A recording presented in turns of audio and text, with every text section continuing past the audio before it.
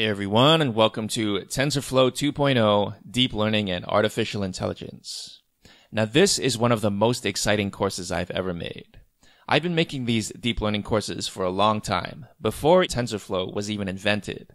So it's been quite a journey for me to see how this field has evolved in the past few years. And guys, it's been moving quick. The best practices and guidelines you'll learn in this course are the latest and greatest. This stuff did not even exist when some of my previous deep learning courses came out. Things like the best way to train your neural network to architecture decisions. Thanks to the hard work of deep learning researchers all around the world, I've been able to take what they've learned and bring that information to you. This course is designed to be a beginner to advanced course. So you don't need a lot of math and background knowledge, but of course, if you're into that sort of thing, I certainly have resources for you.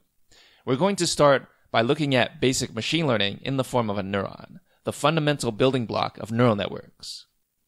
From there, we are going to jump right into neural networks, the thing that started it all. Luckily, with TensorFlow 2.0, you don't need a lot of heavy theory unless you want it.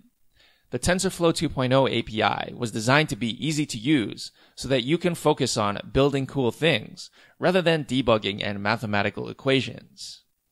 Next, we're going to look at convolutional neural networks, which are specialized neural networks for computer vision. Then we'll look at recurrent neural networks, which are specialized neural networks for sequence data, such as time series, text, speech, and DNA. We'll even apply RNNs to stock prediction. This is one of my favorite exercises from this course because it teaches you what 90% of other people are doing wrong. If you've ever used an LSTM for stock prediction before, or taken a class that promised to teach you, you'll definitely want to watch this. Because TensorFlow 2.0 has such a simple and easy to use interface, it makes building extremely complex things much easier than they used to be. Here are some example applications. First we have GANs, which stands for Generative Adversarial Networks.